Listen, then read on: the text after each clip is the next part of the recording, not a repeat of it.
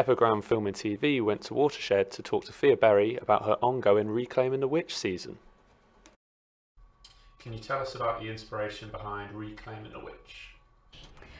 So I rewatched The Witches of Eastwick, a film that I'd seen as a kid, probably a bit too young to have seen it when I saw it, but I saw it, I watched it again sort of around Christmas, and I thought it's quite a complex film in some ways, and is so outlandishly garish and so much fun, and I thought that's a really fascinating character to observe. And I think especially in today's political climate, most particularly in the States with Me Too and Time's Up, and with sort of the Trump administration, and most recently with Brett Kavanaugh being nominated for Supreme Court Justice, after which, you know, there were people who hexed him and would go to Trump's inauguration, and witches who would hex him. And I thought that's a really fascinating thing, that women who were classed as witches, and it was something, you know, all the like saying in witch trials, and not just there but across Europe as well, and sort of these hundreds of thousands of women who were killed for just, I don't know, for sort of being the embodiment of sort of misogynistic anxieties around women who maybe are positions of power, like with Hillary Clinton, you know, being branded the Wicked Witch of the left, or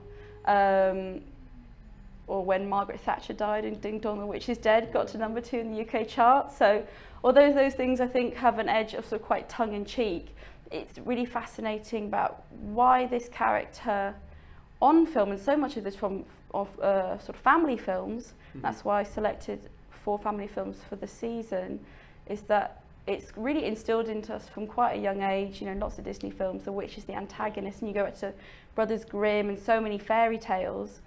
It's, you know, why this character now is being reclaimed as this sort of feminist icon of rebel and fighting for social justice and socialist causes against capitalism and all this kind of stuff. And I think there's so much to unpick in a time when I think young people are really politically engaged and sort of answering back for what's wrong in the world. And how can people get involved with the season over the next month? So this weekend, so on the 3rd of November, that's when the first screening is, and that's Wizard of Oz, and I will be introducing that.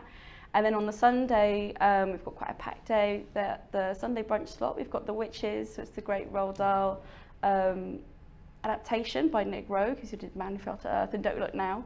And then following that, we've got a panel discussion, which Tara Judah will be chairing, and we've got 3 amazing guests.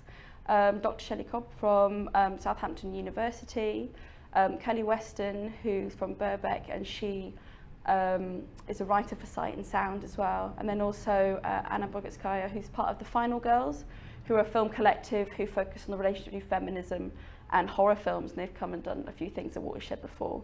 So that'll be a really interesting hour-long discussion about the witch on screen and in the films that we're going to be screening, but also outside of that as well. And then in the afternoon, there's a screening of Robert Eggers' The Witch, which came out in 2015.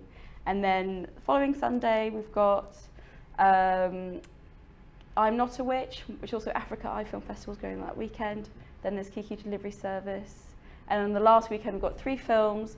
Anna Biller's The Love Witch, which is a really amazing, beautifully stylized and shot film. And then I'll be introducing Witches of Eastwick. And then the following Sunday, the 25th, we're finishing with Bell, Book and Candle with Jimmy Stewart and Kim Novak.